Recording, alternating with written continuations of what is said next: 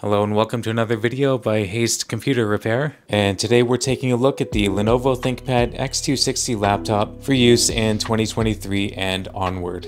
And this laptop in particular features a Intel Core i5-6300U CPU, 2 cores, 4 threads, and it supports DDR4 2133 MHz RAM. It currently has 8 GB installed, and we are limited to 1 DIMM slot, as we'll see later. And this processor supports Intel HD graphics 520. And for storage, we have this ADATA SU635 240 GB 2.5-inch solid-state drive. And other features of this laptop are an Intel dual-band wireless AC 8260 M.2 card for Wi-Fi, which features Bluetooth 4.1. And we have a 12.5-inch HD 1366 by 768 display panel. And we have a 6-row spill-resistant keyboard particular to this generation of ThinkPads with the chiclet-style keys, something I don't mind too much.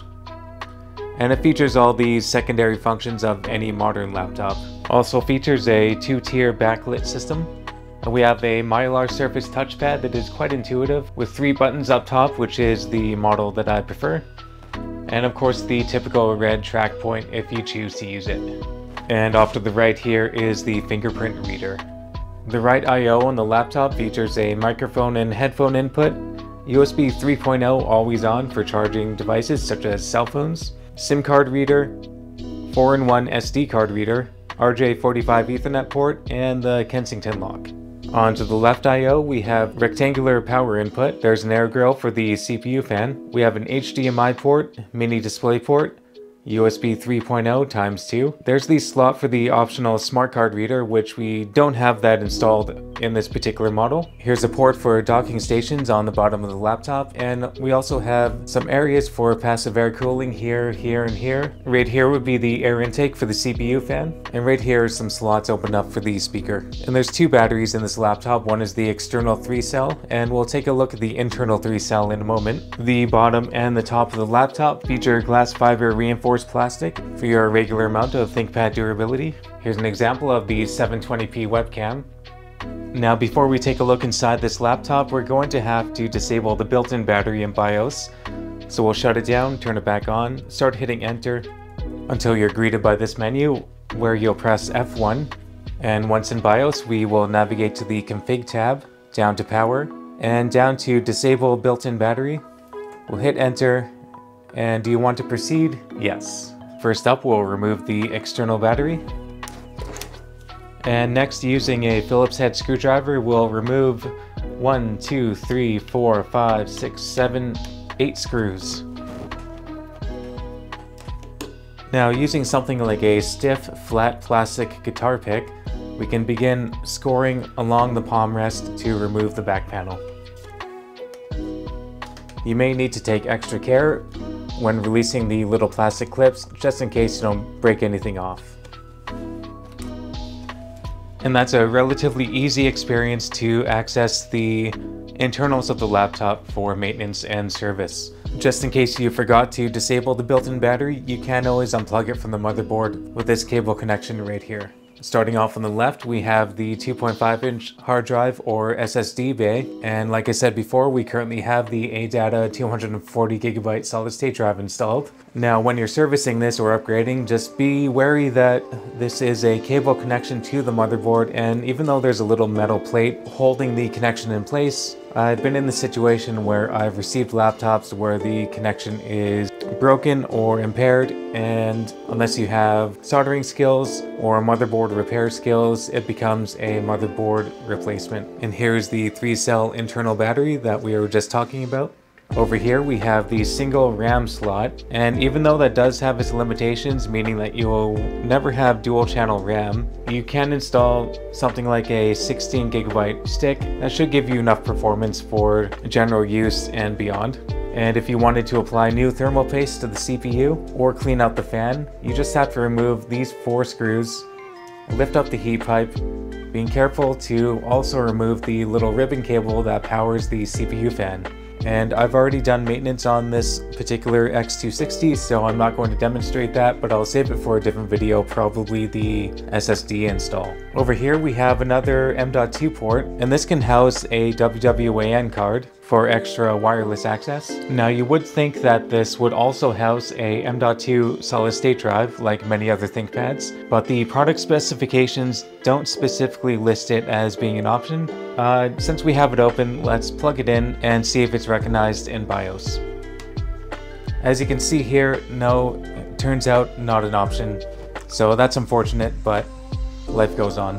While we're in BIOS, one little tip is to navigate over to the security tab and go down to I/O port access. And especially if you're buying a used ThinkPad from an office or organization, you want to double check that everything that you want is enabled, such as wireless access, the RJ45 Ethernet port, Bluetooth, memory card slots, microphone, etc. Be sure you go check this out before you go down the rabbit hole of troubleshooting when you don't see it popping up in Windows. So back to the motherboard, here we have the M.2 port for the Wi-Fi and Bluetooth card. And I won't go over everything else because it'll get a little bit too deep into the technical side of things. However, if you do have any questions about general maintenance or replacing different parts, please feel free to ask in the comments and I'll lead you in the right direction. Now, even though the X260 does have some limitations like we discussed, there's still a diverse amount of stuff that you can do on this laptop. For work, you can easily use Office 365. This is something I do for my day job, and I think it would be absolutely no problem for casual workload and video conferencing. You can, of course, stream any HD video on YouTube, Netflix, etc., Amazon. And I do imagine that you could do some light video and photo editing with something like Movavi Video Suite 2024. Definitely accessible if you're sticking to the max, maybe 1080p footage. Otherwise, with a solid internet connection, you can get to looking up all the important pictures that you need for reference or for your blog. And I would imagine if you're a developer or programmer, something lighter like Linux or something Unix-based would be a good option, especially for stretching the life out of a system like this. Now, to test out some games, I have an NVMe SSD adapter connected to the X260 with my Steam account loaded up, and I also have a USB mouse connected as well. The first game we'll test out is Left 4 Dead 2. So we have full resolution at 1366 by 768 and a mixture of settings basically around medium. Okay, so initially we're running around and we're actually reaching up to 60 frames per second at points and dropping down to early 40s. I'm going to make a prediction and say this game is totally playable, but let's shoot some zombies and see what happens. Yeah, it almost goes without saying that this game will run perfectly fine on the system and you can definitely have a lot of fun with it. Now we're going to quote-unquote stress the system out with Tomb Raider 2013 running at 1366 by 768 resolution, and I put the graphics settings to low, just so we can achieve a playable frame rate. My favorite part of Tomb Raider 2013 to test out on a variety of systems is this last sequence of the game, just because it offers everything that it offers a variety of different scenarios that you'll run into in this game, and also there's a lot going on in this screen. During this more graphically intense scene, we are actually reaching over 30 frames per second, which is perfect. And the pre-rendered cutscenes are always going to look pretty smooth. I would definitely call this a standout game for optimization, and it's actually performing a lot better than I expected.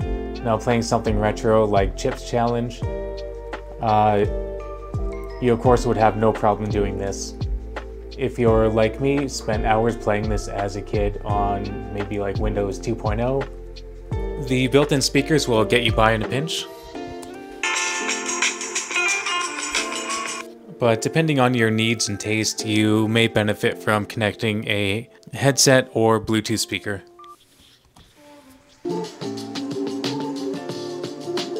So I definitely recommend this laptop for use in 2024 and onward, especially if you just need something lightweight for travel, general use, general office work, or something that's not going to stress a system out. Just for a size comparison, this is my ThinkPad P52 laptop. To be fair, this is a giant workstation laptop, serves a totally different purpose, but just in case you're wondering how big this X260 is, here you go. So let me know in the comment below if you're using a X260 in 2024. I'd love to know how it's working out for you, and if you would also recommend this for somebody else. So as always, I hope you enjoyed watching the video, I hope you learned something, and I hope you have good luck with your refurbished technology. Thanks a lot for watching and have a great day.